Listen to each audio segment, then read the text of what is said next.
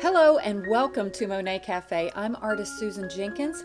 We're gonna have some fun today, and if you're new here, please subscribe and hit that little bell icon to be notified of future videos. Today's lesson will be on painting whimsical birds in pastel. I've done some more bird paintings that were a little more detailed and serious, but these are whimsical, cute, fun, and pretty easy. So let's get started. For this lesson, you can basically use what you have. I'll be using some gray drawing paper and various pastels. The reference material I'm using is from pmp-art.com, and they have so many wonderful reference images, and I've saved a whole photo album of birds, a lot of chickadees, and I'm going to show you right now how to access my photo album within pmp-art.com if you'd like to access some of my birds that I've already chosen. Here I am on the PMP site, and you'll have to create a profile before you can access any of this, but it's free, and you'll need to do a search for me. If you want to find my profile, type in Susan Jenkins, click search, then you'll have a lot of information that shows up. But if you look under profiles right there to the right, click that, and then you can follow me and access my photos and images. I don't think I have a lot of my paintings in there, but I do have a few bird paintings. The way it works is you attach your painting to the image that you used, so the photographer gets to see your work. Here's another little bird sketch that I did, and you get to share with them what you've created. So it's really fun and a great resource for artists. You may even have some of your own photography that you would like to share for other artists to use. Now let me show you really quickly how you access my photo album. See right there up top, you'll see photo album. If you click it, it will take you to my already pre-saved albums that I've saved, and most of my albums down a few pages. I have 7 pages of albums. The bird photography is on page 7, just so you know, so you don't have to search through all of my pages. Now, I only share this in case you want to see some of the images that I've saved, but I encourage you, if you use this resource, go ahead and make some of your own albums. Look through all of the reference images and save them yourself to albums that you will create the headings for. And I find these albums are very handy because sometimes we don't want to search for a lot of images to do a painting, and when we've pre-saved them, we can jump in there and find images that we already know that we like. Usually it's a good idea to do a little warm-up. I found a little birdie that I liked, and chickadees are kind of neat because they're pretty round. You know, they've got some distinction between their head and their body, but this little guy is already pretty plump and round. So I basically start working, and then I kind of alter things as I see they need it. I don't feel like I have to get a perfect linear drawing because I kind of like it to be sketchy. So I alter things as I work, and I'm constantly comparing spatial relationships. I saw that the bottom of that bird needed to be a little bit bigger. I had him a little too squatty, and so I encourage you to find, maybe like I did, a lot of images and just start sketching. Do lots of these, and it doesn't matter if they're great at first, and as a matter of fact, they're not going to be until you do more of them. And before you know it, you start to learn the anatomy of the bird by just playing around and doing some sketches. And the more that you do, the more you understand where things are on that bird. And then with other reference images, they'll just come so much easier for you to recreate more accurately.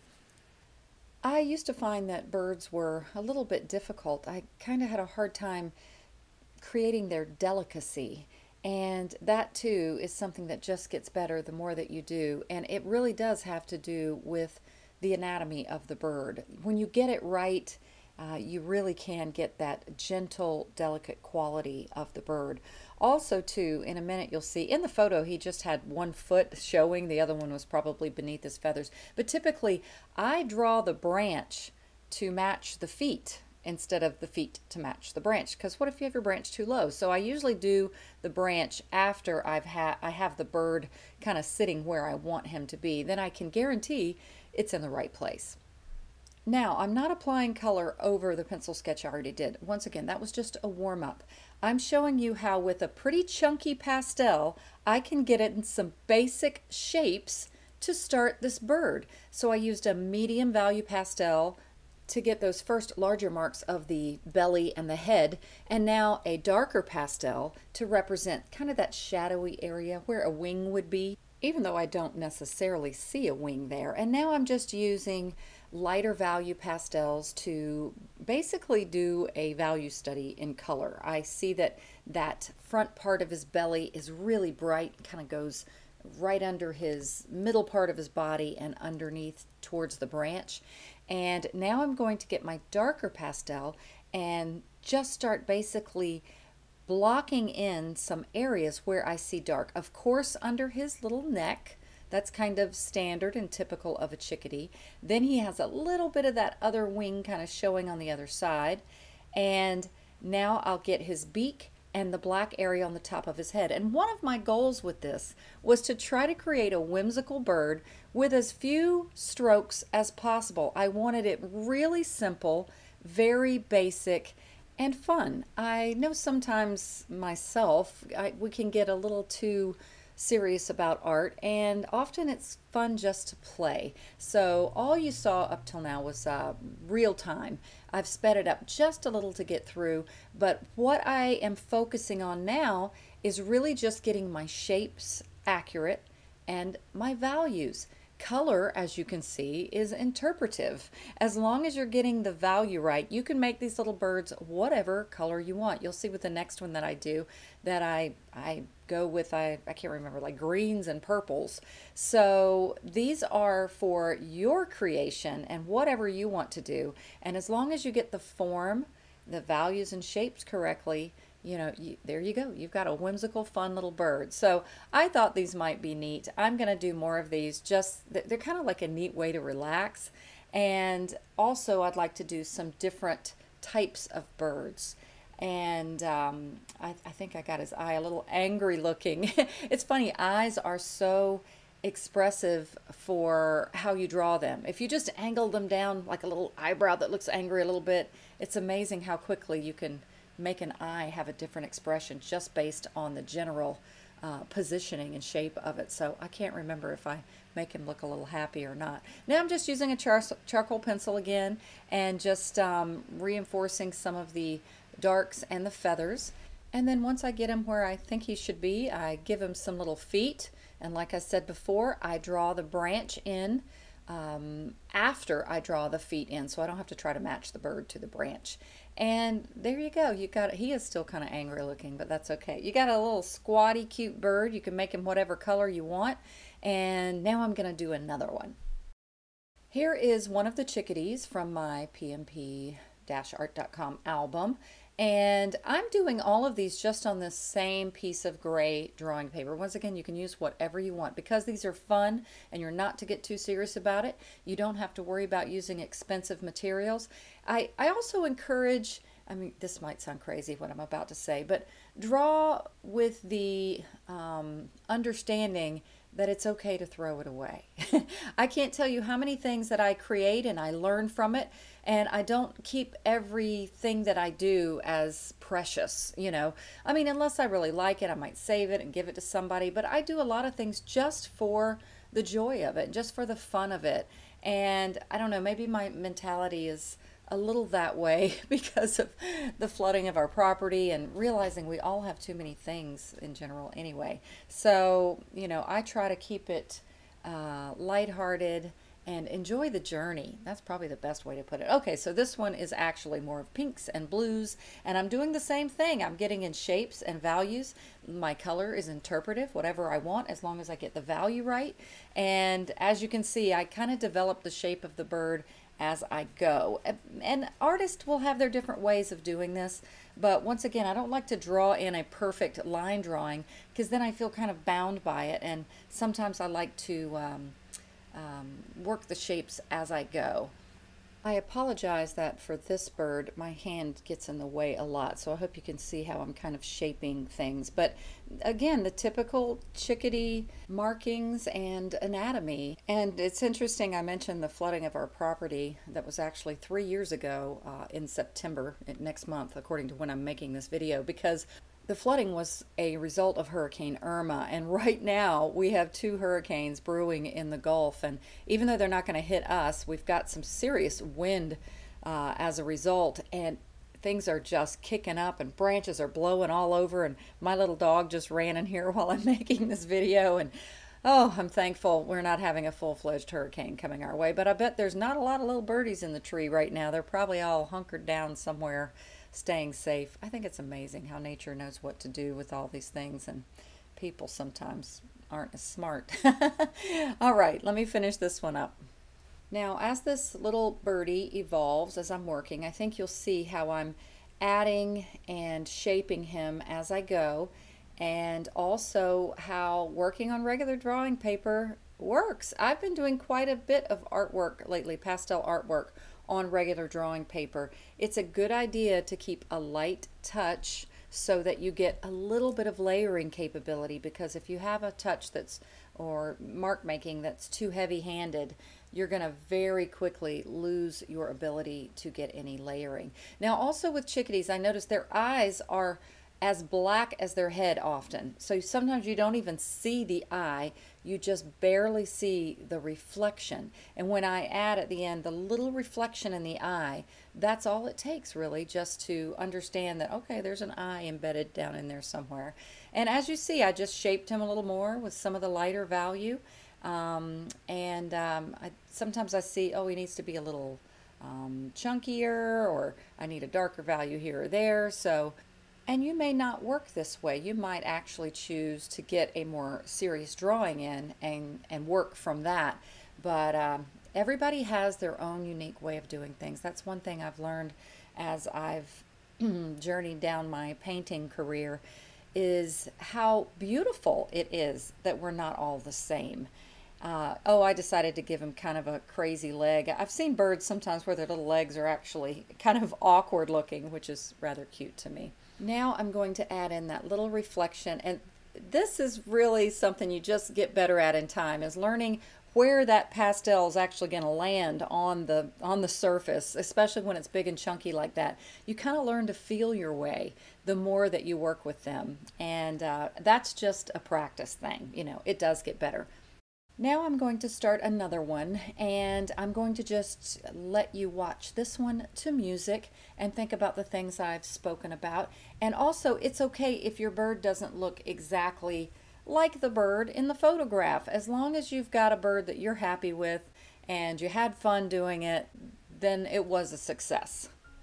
All right, so enjoy the music while I create this little birdie, and also stay tuned to the very end, because after this one, I'm going to do another little bird actually in gouache paint. I haven't worked with gouache paint much, rather than just to combine it with like a mixed media with other mediums, but this time I did a complete gouache painting for a little teeny weeny bird painting, so stay tuned for that one.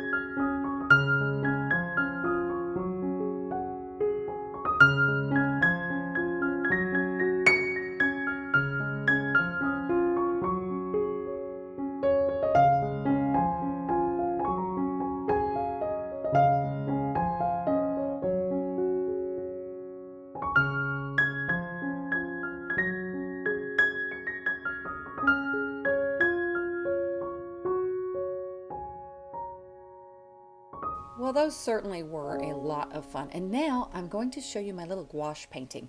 I actually have done a little review video. I haven't shared it or posted it yet on some gouache paint that Arteza sent me, a whole 60 set of gouache paint. And then they sent me this empty watercolor container that you can use for gouache as well, where I could choose out of the colors to how I wanted to make my own gouache palette. So if you'd like to see a full video on that, I'll be happy to make it. So just let me know. On this one, I did go ahead and do a linear drawing because, once again, I am not the gouache expert. But one thing that's neat about gouache, if you've got some experience with pastel and maybe you've had a little trouble with watercolor, pastel and watercolor behave very differently in the way you put down your darks and lights, whereas gouache can work very similarly to pastel in that you can kind of get some darks in first and lay lights on top of it. You'll notice here, but it also behaves very much like watercolor because it's a water-based medium, and you can control how thick or thin the gouache paint is based on how much water you add to it. So you can have it behave a little bit more like an acrylic if you add less water, or more like watercolor if you add more water. I'm going to try to provide a link to a free resource to someone, an artist. I love her gouache work, and she has a free downloadable gouache guide, and it's fantastic. So I'll try to remember to put in the link or this video in the about section of this video in case you're interested in gouache paint. Let me know. I'd love to hear your feedback because I'm really coming to enjoy gouache painting a lot, and I would love to do some more tutorials as I learn. So let me know what you think about that, because you know, my original concept for Monet Cafe was not to be so heavy on the pastel, it just happens to be my favorite medium, on the pastel medium, but to incorporate other types of mediums as well, which I do, a lot of mixed media work. But anyway, so I like to give you guys what you want. I have edited out a little bit of this so as not to have it so long, and it's not about this gouache tutorial. I just wanted to introduce it and also show you, look at this, doing the little background with this kind of segmented brush was kind of fun. And again, I wanted to kind of introduce this as a little teaser and see if you guys would like more gouache tutorials. And thanks to one of my patrons who reminded me about this video I had promised to bring and actually forgot I had the footage. So give me some feedback, guys. Like this video. Feel free to become a patron if you like. Be blessed in this crazy world, and as always, happy painting.